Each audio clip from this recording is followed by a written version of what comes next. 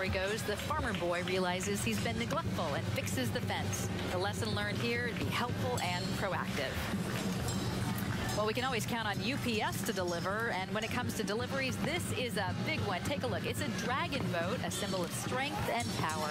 And for us here at the parade, so are those UPS drivers. They're all volunteers, and tonight they're pulling 23 of the 25 floats in this parade. So a big thank you to UPS. That's a big job they're doing.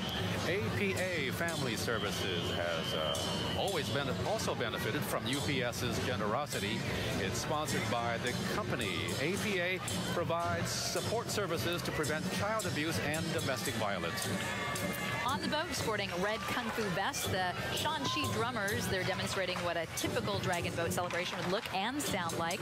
The team paddling sport began as an ancient folk ritual during rice planting season. And a shout out to Rose Chung, president of the board of APA, who is on board along with some UPS reps. What are the odds she's going to be hearing drumming in her sleep tonight?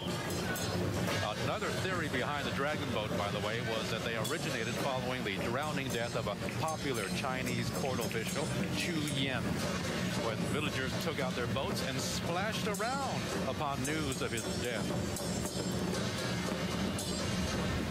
It looks like we have some blue and gold Aggies making their way up Post Street, the California Aggie Marching Band.